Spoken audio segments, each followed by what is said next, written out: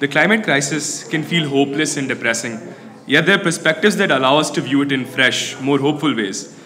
This next session looks precisely at that. To introduce this session and the speakers, I would like to invite Mr. Benedict Parmanand on stage. Mr. Benedict is not only the founder of GLF, but is also the founder of an online magazine and platform, sustainabilitynext.in, and the Bangalore Business Digital Festival that is celebrated its 8th edition this September. The floor is all yours, Mr. Benedict. Thank you. Can I invite Mr. Mallick Masood, CEO of ATREE Sustainability? Please give him a big hand. Can I invite Vanak? He's an ecologist with ATREE.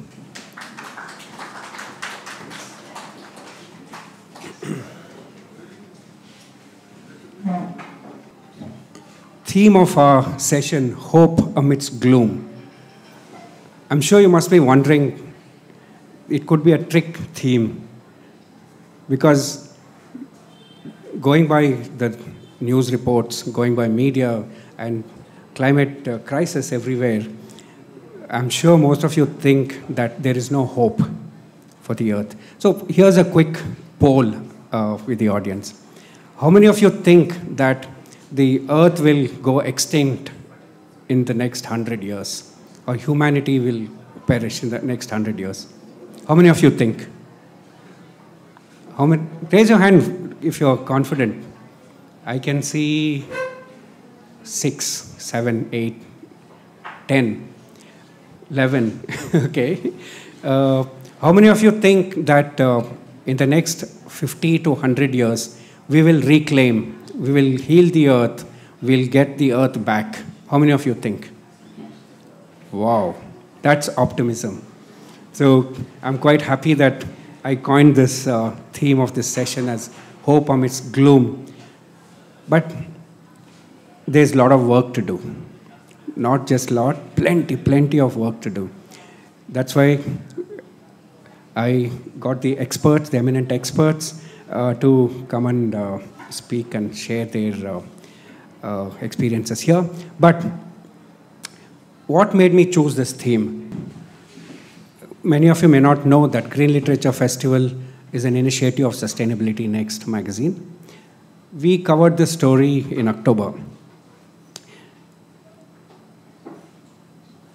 People almost wrote off that orangutans are going to become extinct in Indonesia. But there was an initiative, a government, private sector, bankers, funding. In 2016, they raised $90 million. And within 2 years, they reclaimed some 44,000 hectares of land in Indonesia, and orangutans are happy. So they have restored. So why did I share this story? It's a story of hope. Okay? Then there's the next. Okay. This is by far the biggest positive story we have ever known. I think we remember in 80s and 90s, we have been told that we are going to have a huge hole in our atmosphere, and we all are going to die of cancer. That's because the spray that we used to use, we still use, the deodorant, and also this chemical called CFC, chlorofluorocarbon, that is used in all refrigeration. The hole was getting bigger and bigger. 2 decades, nobody knew what would happen. But then, a company, was it Bosch? Some company found, DuPont found a solution. And not just that, all the governments, all the organizations got together, and today we see 2019, the hole has become much smaller, and today scientists are claiming that it is going to be closed in the next 5 to 10 years. So that's a huge achievement, and that's the testimony for hope. So there are hundreds of such stories. So it's good that we look at hope, the stories of hope. And Megha was saying that GLF is nothing but a storytelling platform. How do you tell, how do you bring about change through stories? And these are the stories that we try to do as interesting as possible. So I'd like to now play a short video of my hero Paul Hawken. He's an entrepreneur and activist.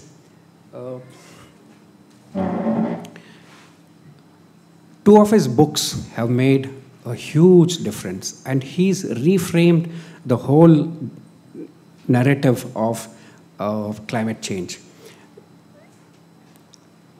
So according to him, in the next 50 years, in one generation that is, we can reclaim the earth, and we can reclaim it with the technologies we already have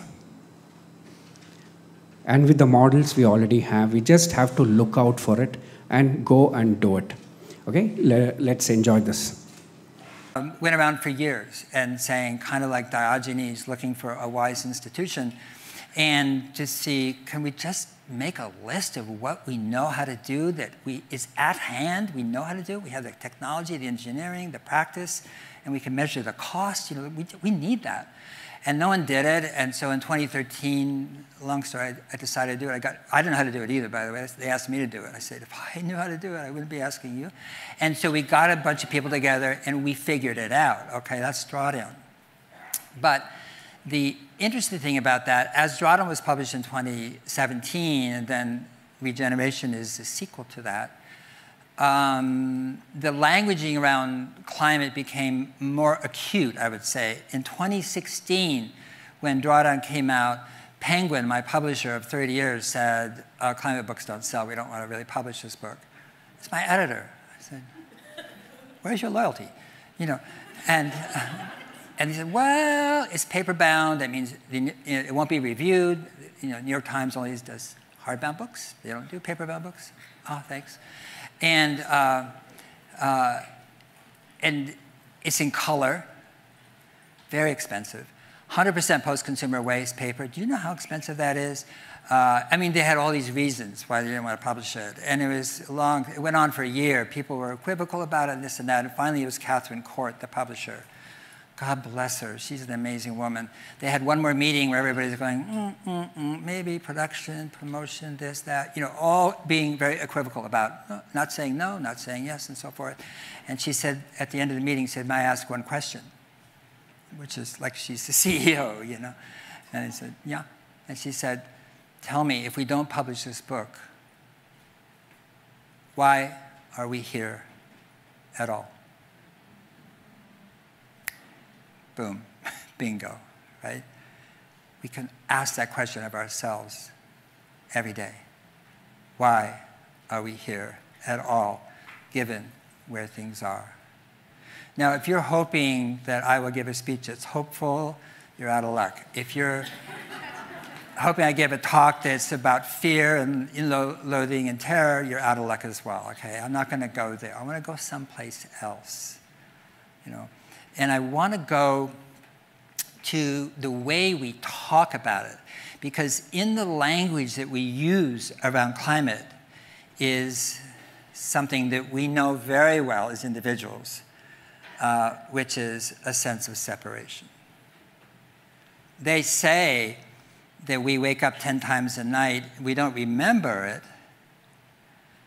but we're scanning, our brain's scanning for threat.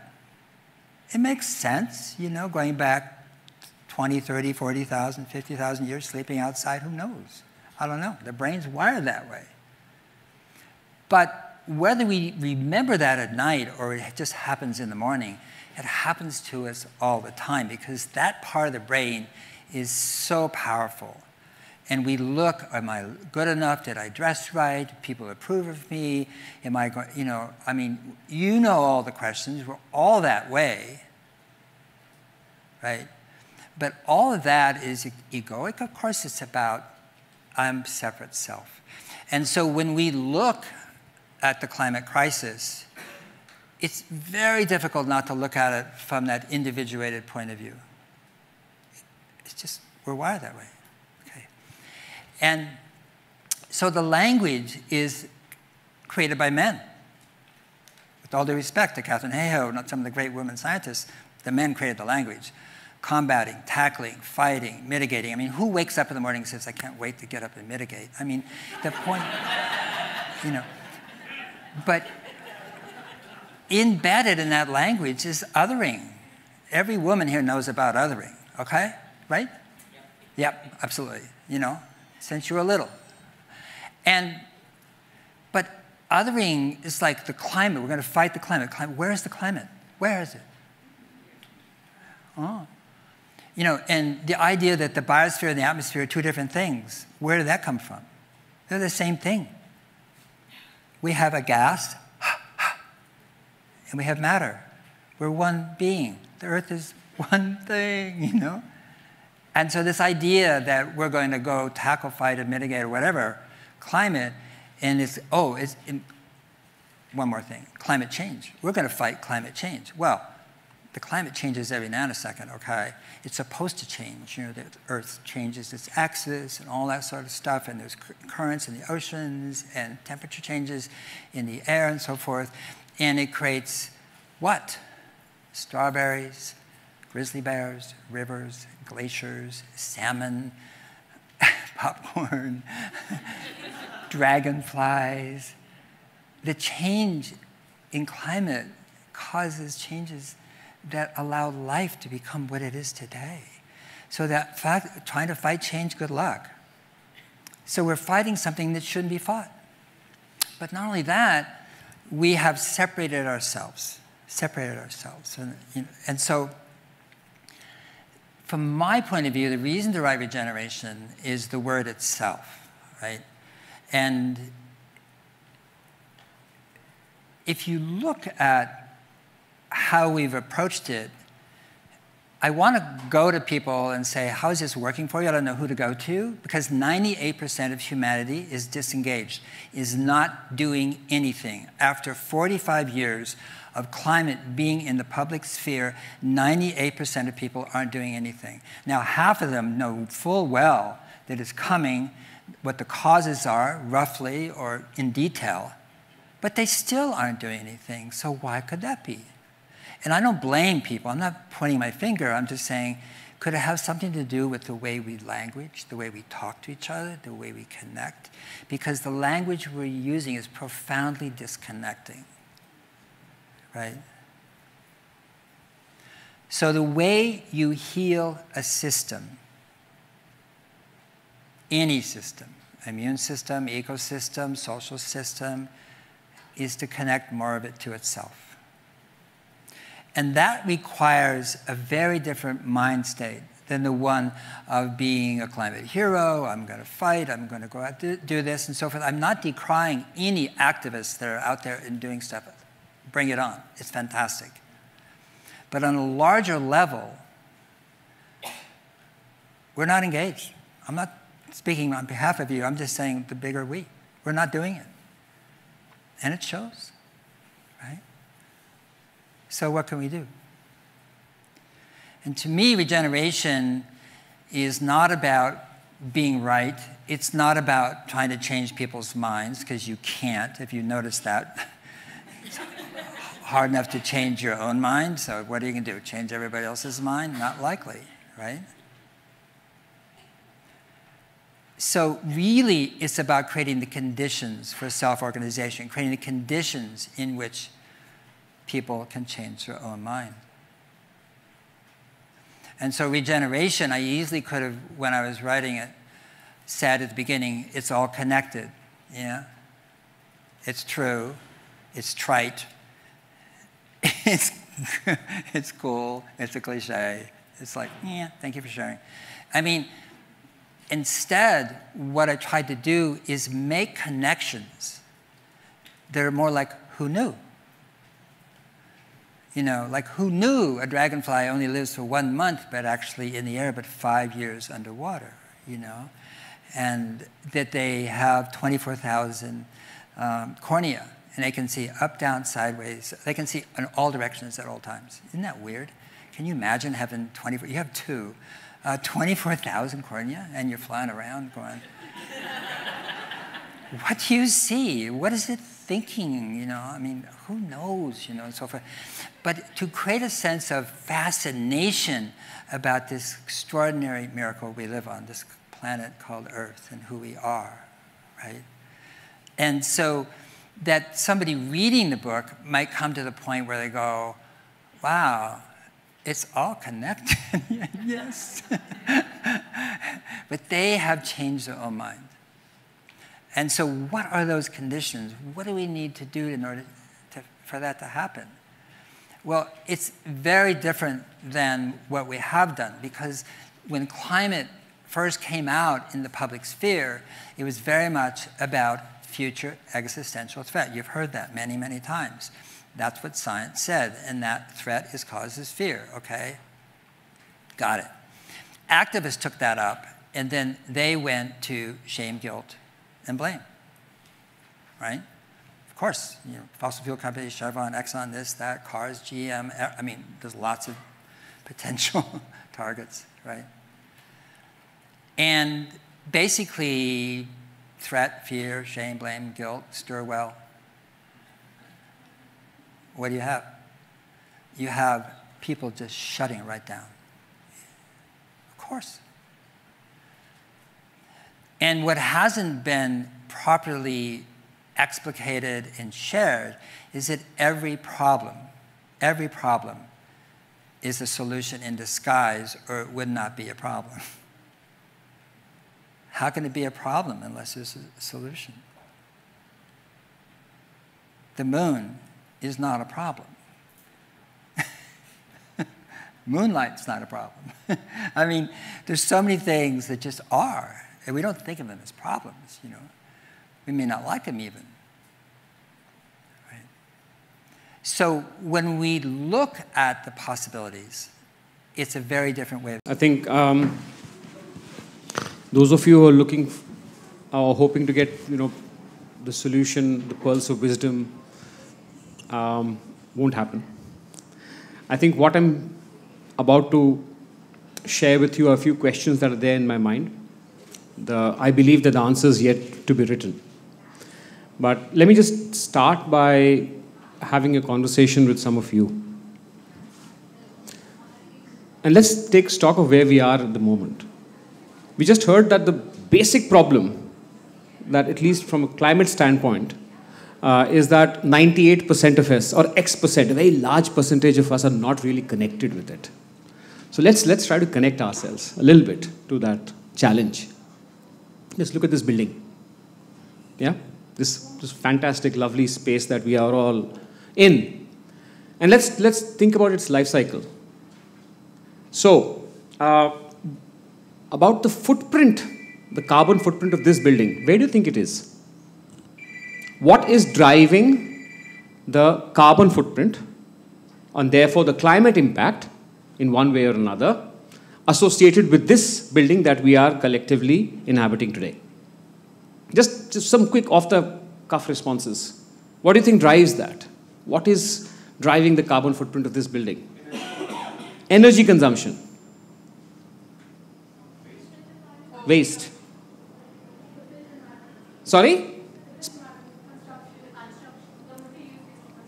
Fantastic. About half of the life cycle emissions of this building was fixed the day it was constructed. Thank you very much. To solve a problem, we should understand a problem. If we do not know where the carbon is coming from, we cannot really mitigate it. And therefore, it becomes somebody else's issue.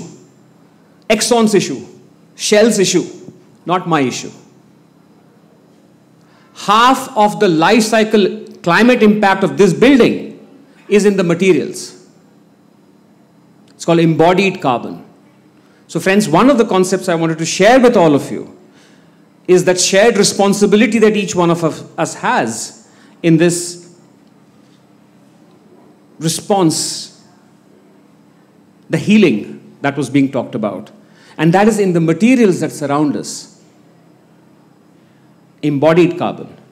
And if we make choices around those materials in an interesting way, in an innovative way, in a new way, it creates opportunities. Opportunities not just for healing, but believe it or not, for creating economic value. And I'm lucky enough to be in a business, in a profession, which does exactly that. We make money, we create economic value from something that is traditionally being considered as waste. And there are two ways to look at it. So very quickly, one lens, I think we talked about, the previous session was on the intersection of art and science, right? I mean, we heard some amazing filmmakers talk about their perspectives. This business of trying to find value in materials beyond their traditional life, what is traditionally known as waste, is the intersection of actually science and economics. It's that intersection. So making good choices there and really understanding the economics well is key. One very quick example, and another question back to you. This is a pop quiz session. One of the ways that you can reduce your carbon footprint. What is top of mind?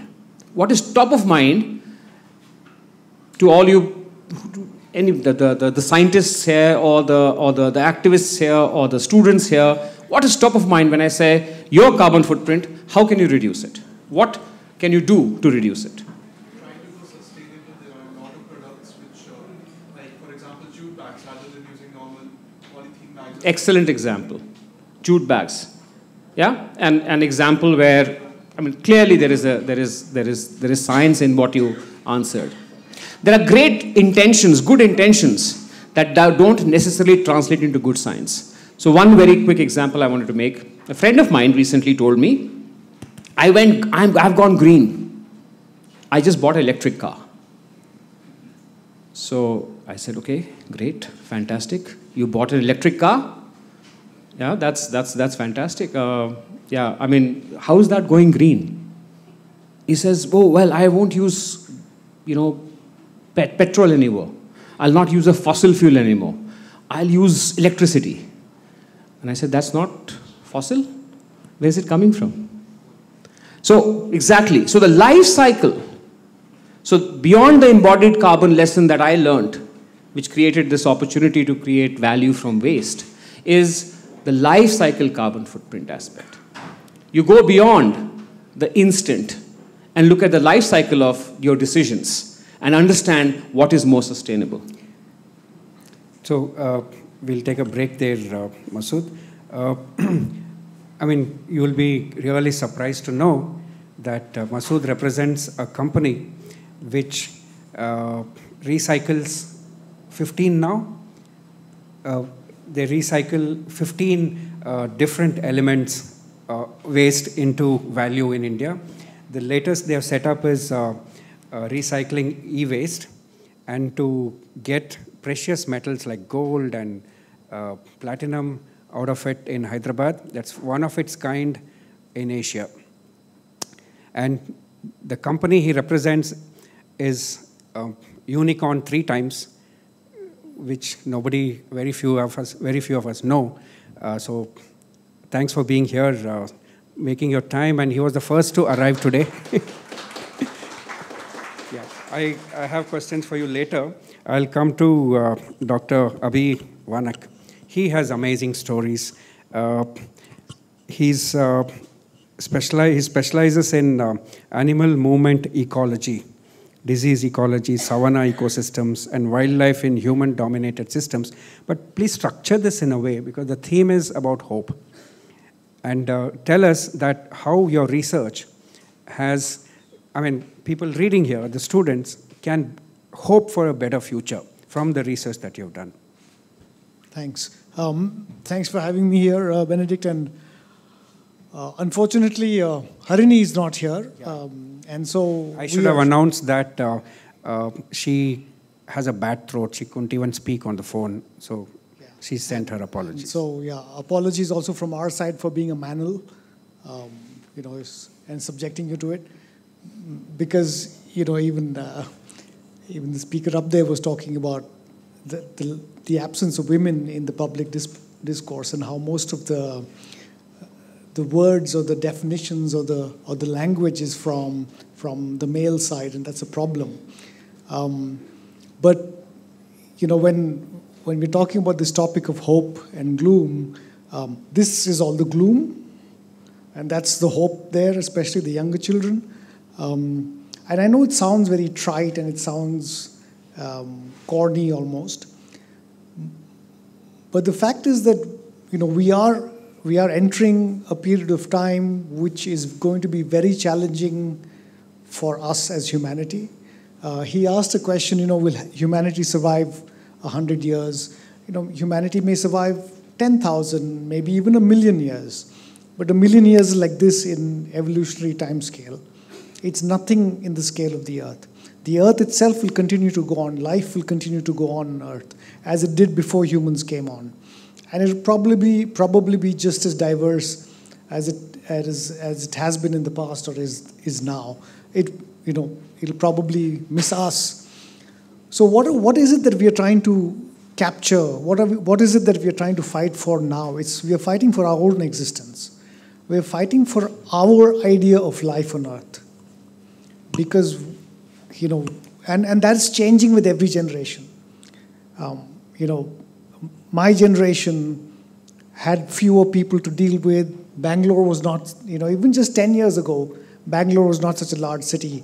20 years ago, when I first used to work in Bangalore, going beyond Hebbal was out there. It was wilderness, and now it's part of the city.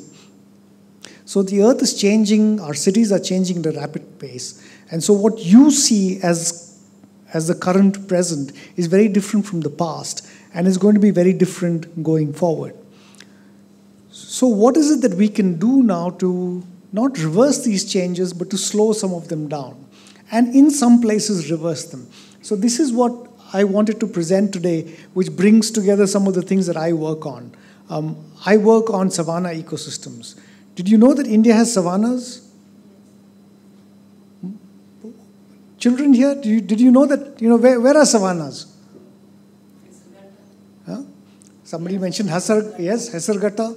But when you hear the word savanna, where do you think? Africa. You never think that India has savannas, but India has vast savannas. And it's got species that live in these savannas. And not just that, people depend on these savannas. Our previous panel here was talking about Chalakere. It's a beautiful savanna ecosystem, which unfortunately, because of a British colonial legacy, was labeled as a wasteland. And vast areas in India, which are important habitats, which are not forested, are also labeled as wastelands. And most of these are what we call open natural ecosystems. So they're not necessarily forested. When we think of nature, we always think of trees. But grass, rocks, sand, water, these are also part of nature. And what we are trying to do is reclaim the dialogue around some of them. Take some of this back and say this is also important for us. Because not just wildlife, not just millions of, or definitely tens of thousands of species depend on it, but humans depend on it. And I think nowhere in the world does the cultural, biological, and social connect between humans and nature happen more than in India. We are almost 1.4 billion people now. And we still have large carnivores. We still have lions and tigers and leopards and large wildlife like elephants in our midst. Europe lost most of their large animals. America went and destroyed most of its wildlife. And they're only a fraction of the population that we are. But we didn't. We found a way of living with them. And that's where the hope comes from. The hope comes because, and this is where I also, he said I study movement ecology. I study how animals learn to live with humans. But what I find, though, is that humans are increasingly are unlearning how to live with those animals.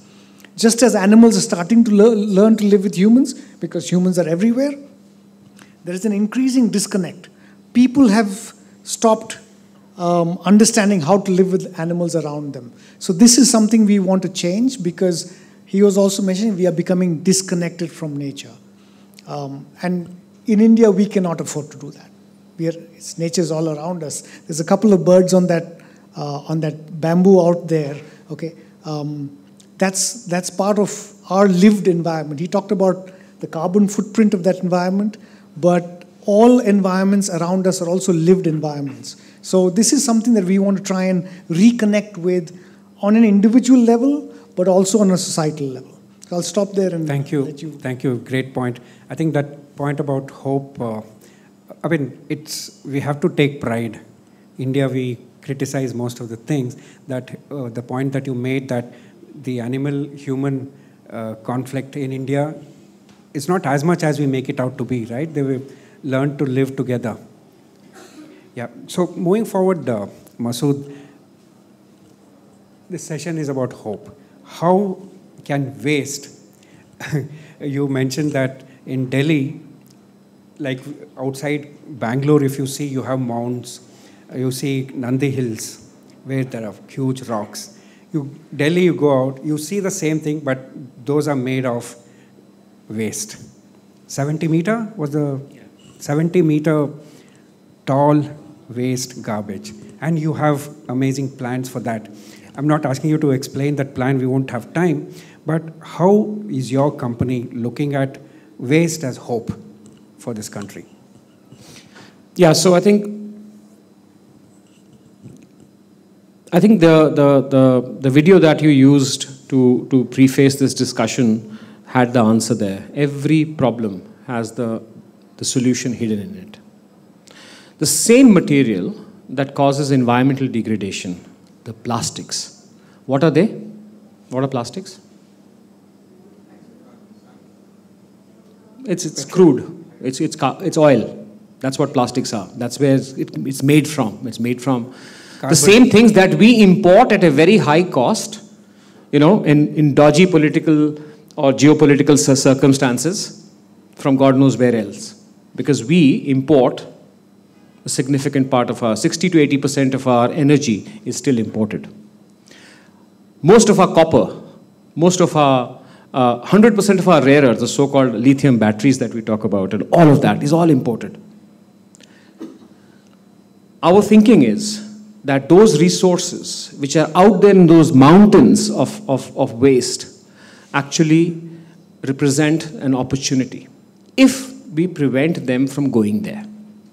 The same resources, once it is used once, if you can put it back in the manufacturing system as new raw materials, and can be the gold and the silver and the platinum and the palladium from the electronic waste, that example that Benedict was talking about, or it could be something as mundane as bricks, concrete from a broken house or a renovation project that you're doing.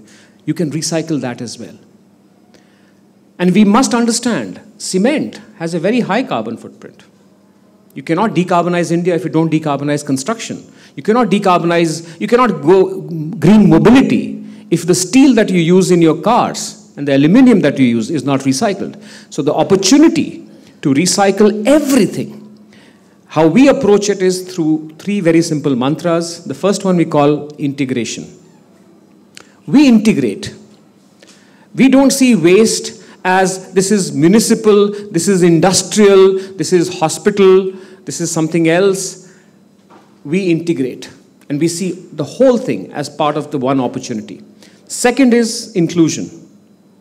Everyone, from school students to NGOs to the so-called informal society, as part of the solution. And finally, recycle everything. So we call it circularity, so that you take those raw materials and put them back. When you do it at scale, you find it workable. So in very simple words, that's the answer. Yeah. I had a chance to visit Masood's factory recycling factory in Hyderabad. I was totally amazed at that.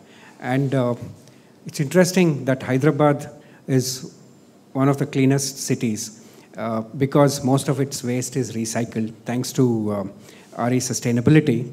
But I asked him, how can Bangalore learn from it?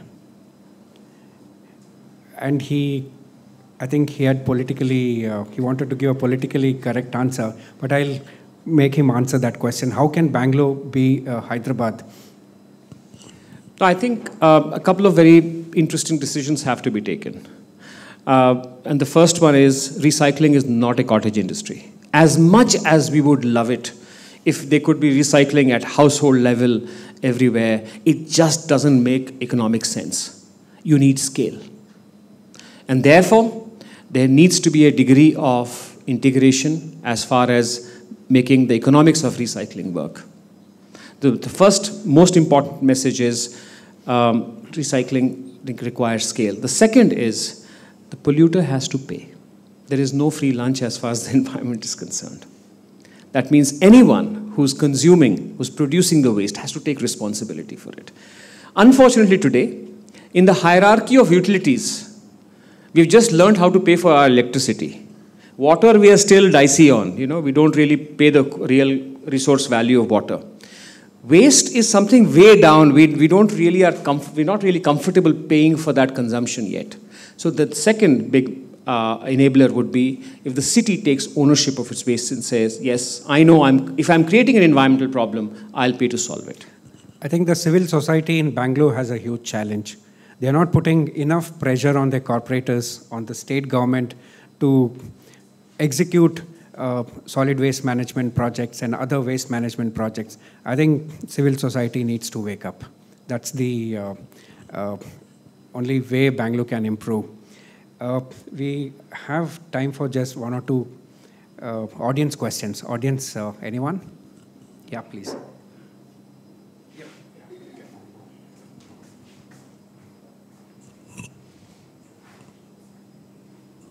Sir, now there is a lot of debate going on green hydrogen business. So can you just explain how it will be game changer to this one? Thank you. It basically talks about using renewable energy to produce hydrogen as a clean fuel. That's really in simple terms what green hydrogen is. It is relevant in certain parts of India where there is, and especially if you have the ability to produce offshore or near-shore renewable energy, and then use it to produce hydrogen through electrolysis. For example, this is one way. In other parts of India, the opportunities are different. But we should have probably a one-on-one discussion about this, given that it's a slightly technical topic. Yeah. Can we have any of the children asking a question? Oh, yeah, we'll come to you.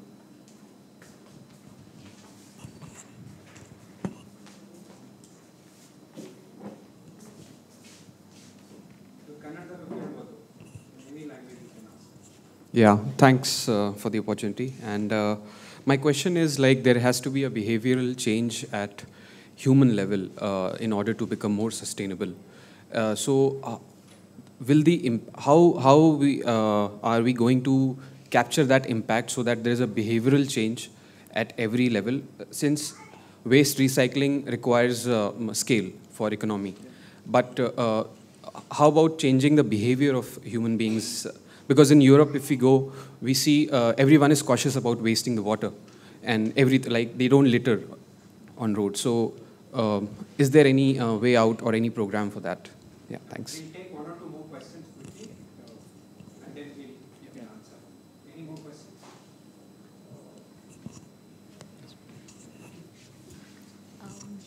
So this is to Masood sir. How has the market responded to your initiative? Because generally eco-friendly products are considered to be very expensive. So how did that happen? And to Avi sir, you mentioned that a few forest lands were declared as wastelands. Can you mention why that happened briefly? I'm not aware. Yeah, we'll take these two. So actually forest lands were not declared as wastelands, but instead non-forest lands have been declared as wastelands. And this is a legacy of what the British thought of. Basically, they were common lands, they were open ecosystems. So they were not, because they came from a very colonial, they came from the forestry perspective. So either land was to be taxed, as in it was in private ownership, so agriculture was possible there. If not taxed, then it was forest, so you could harvest it for timber. areas that fell in between these were then waste. They were just lying waste because they could not derive any benefit out of it, even though millions of people depended on these areas. Therefore, unfortunately, we continue that legacy for no reason. How can we recover it? That's more See, most of these actually, these landscapes are being used even now by people. And one of the main threats to grasslands and open ecosystems is ironically through green energy. Because solar power and wind power require sun and they require a lot of space. And where better to put it than in a wasteland? Okay, so that's a policy change that does need to happen. People are not, we also have a rooftop or a built environment solar policy, but large companies tend to prefer these utility scale initiatives rather than negotiating with individual landowners and so on. So that's an issue. Just a very quick one on that. So just one very quick comment. Good intentions versus good science. Solar power, first layer is glass, then is silicon, then is copper, then there is a battery. The life cycle footprint of all of that should be calculated versus other opportunities that we have to go green. So these quick fixes around electric vehicles and solar power need to have good science behind it to take the right decision. This is just one quick comment on that. Behavioral change actually is a way of thinking. Today, recycled products, recovered products are seen as inferior. Somebody talked about recycled products being expensive. Let me tell you, recycled plastic is sold at a 20-30% discount to virgin. And the reason is not because the quality is bad, because there's a perception of poor quality in recycled materials. So all I'm trying to say is there needs to be willingness to pay, and that can only come with the consumer demands and says, what is the recycled content in this? I want to see recycled content in everything that I consume. The moment the consumer demands it, the behaviors, the industry will follow. On the viability aspect, the jury is still out there. The fact still remains that our investment was built on a thesis that change will come. And yes, I mean, we have managed to create scale. Today we are successfully recycling 6,000 tons of waste every day. 6,000 tons of waste every day we recycle. So yes, one unicorn in the environmental space, do you think we'll solve the problem? How many of you are going to create a startup in this space? How many of you will become an entrepreneur in this space? The real change will come with 100 people from here, decide that, okay, you know what, this is an opportunity that I'm going to go after. And that will actually create sustainable transformation and the decarbonization that we're talking about. Any students? My question is that, it's been saying that the plastic is banned, but even now, humans are continuously using plastic, and we can see everywhere that plastic has been used. So is there any perfect solution, it should come to the minds of people that plastic is completely banned and we have to stop using plastic? I'll just give a very quick response to that. I think my voice carries. So plastic is not banned. And actually, again, life cycle decision. Yeah, plastics can be a good choice environmentally as well, as long as you don't throw it. From an overall resource footprint standpoint, if you handle plastics responsibly, then it actually can be better than paper, for example, in many cases. Although you might think paper is more eco-friendly than plastics. Yeah? So again, use science to come to decisions. And the second is not just a snapshot of what is the environmental impact, but the life cycle from cradle, not just to the grave, but back to the cradle. What is the environmental footprint of a material before you take a decision? Single-use plastic is bad. Single-use plastic is restricted in most parts of the country, banned, so-called banned. Plastics by definition or per se is not the problem. also, let's not take away responsibility from governments and large corporations who continue to push against change for all of this. I'm sure you've seen this. There's a huge lobbying. So, there's a lot of money that's already put behind the use of this. There's a reason we still have chips being sold in these almost non-biotic or non-recyclable packets. It's because there's a lot of money put behind those manufacturing systems. And it's up to governments also to enforce this. It's not just individual action, but it has to be action. On that note, I think we're really out of time. Thank you so much, Masood and Avi. Thank you to the audience. We've been pretty excellent. And I'd like to wrap this up with the line that, yes, we have enough reasons to be hopeful. Thank you.